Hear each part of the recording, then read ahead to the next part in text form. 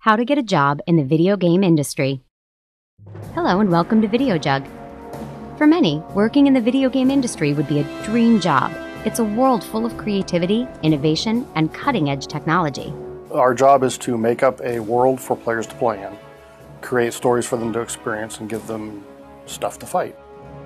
Sounds good, right? But how do you break in? There's just so much competition.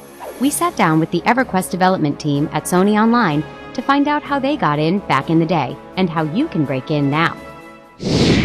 Step 1. Get passionate. The video game industry is, obviously, full of gamers, and while you may not want to sound like a gushing fanboy when you go in for an interview, it's a good idea to let those in charge know that you truly love games. You have to have a passion for it. There's a lot of people who'd like to get into the industry, and it's fun, it's interesting. There's a lot of things you can do. You get a lot of feedback. You get to involve yourself with the players and the people who use your product more so than a lot of other industries. And if you don't have passion for it, it's going to come out to the people you work with, the people who want to buy your product. Step 2. Get in there. Many people in the industry start out in a lower level position and rise up through the ranks. Right out of school, I came down here, started working customer service for Sony Online, and just worked my way out through the apprentice program. Started off doing a little bit of extra overtime, a few hours a day, and then eventually got hired on the team full time. You get into the ground floor like as a QA person or any other job you can get in the company, and then show them that you're good and get hired. It's a good idea to keep one eye on the gaming company's websites for any and all openings. If you can't design giant robots right away, getting your foot in the door is a big step. Step 3. Get technical.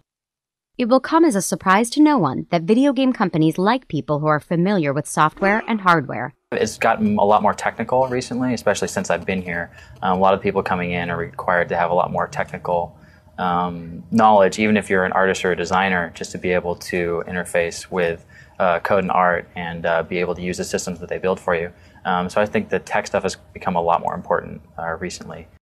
I started programming flight simulators for the Finnish Air Force, actually, and that got me in the door to real-time programming and working on real-time systems.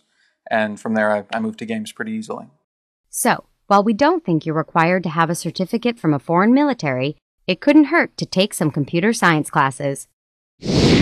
Step 4. Get literate. Video games are becoming more and more cinematic, and while gameplay and graphics are important, a compelling plot keeps players hooked. Learning anything about storytelling, having any kind of English background, being able to write. When you get right down to it, a game is just an interactive story that you take part in. So being a good writer and being a good storyteller really helps you to get that across to the player. Like most storytellers, aspiring game designers are aided by an appetite for books and a powerful imagination. My like for reading was important, but I think my playing of pen and paper role-playing games was more important. I started doing that also in high school.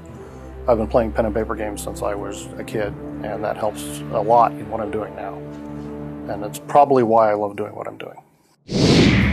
Step 5. Get lucky.